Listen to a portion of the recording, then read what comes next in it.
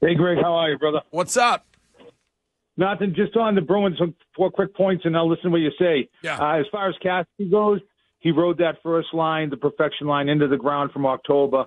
He never played his fourth line, and he only had one power play unit. Last night, Jeremy Swayman played on his head. Yep.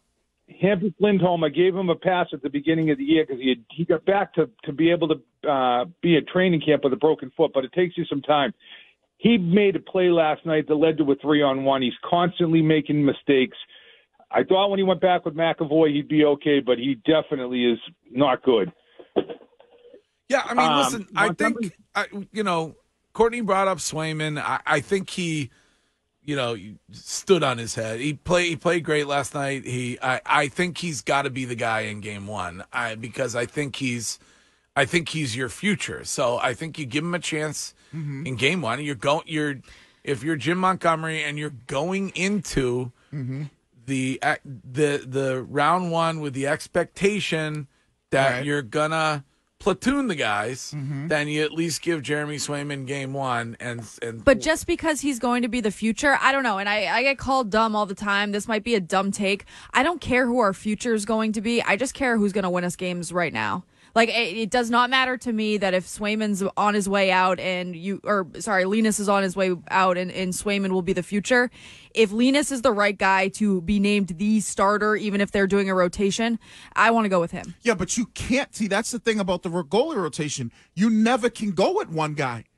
Because we said if they rotated it, they had a conversation beforehand, and you go, all right, then Linus is going to do games 1, 2, 4, 5. No, we know they're going game 1, Swayman, based on what Montgomery said. Game 2, Linus. Game 3, Swayman. Game 4, Linus. And that's what Razor said to me after he was by the other day. He said, you can't do that. The goalies can't. So then why is Montgomery saying that they are going to do that? Because I don't know why. I'm just telling you what Andrew Raycroft, who would know better than anybody. Well, I think Montgomery would know better than Andrew Raycroft right now. No offense. Was he ever a playoff goalie? No, but he's But a you coach. said, Courtney, you want the one goalie. How can you ever know who the one goalie is if you're I don't care to know about a one goalie, but you guys keep telling me that there needs to be one. It's just been what's been done forever. Why are you yelling? Relax. I'm very relaxed. No, you really aren't. You get so. I understand. You don't think that it's never been done before. It's never been done before. Who needs to relax? Who's doing the voice? That's what you sound like when you say it over and over again. But is there a better way? I would argue that relax is the best word to slow somebody down and stop them right in their tracks. I would say it's the complete opposite. Yeah. What? I would say it is the complete opposite. If someone tells me to relax, the person never relax when you say relax. No, if someone tells me to relax, I immediately hit the gas. It's literally never worked. Well, I was just saying, I don't know why we're running hot about this. My opinion is that why don't we just keep doing something that's been working for this team? I think these two guys are different. I said it last season. I'll say it again. That's it. Yeah. Well, no, I get what your point is, but you initially said you don't care who the goalie is. You just want to go with the guy that's going to win us games. Let me just say, Bruins fan in the Twitch, Courtney regurgitating something she Googled, now getting offended by people in the know. I'm so sorry, Bruins fan. How is anybody sitting here right now more in the know than me? Great point. And take Andrew Raycroft out of it, but Montgomery said it. He said that's what they were going to do, and that was my take last season, and they didn't do it, and that's why the downfall. I just don't understand. I don't understand.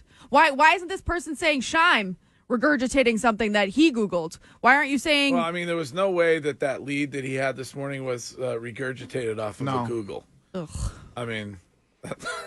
I just look at... Shout out to Stephen A. Smith.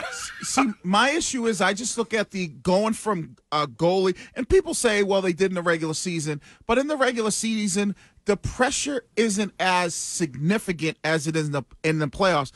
So I just don't see how you can go from one guy every single game.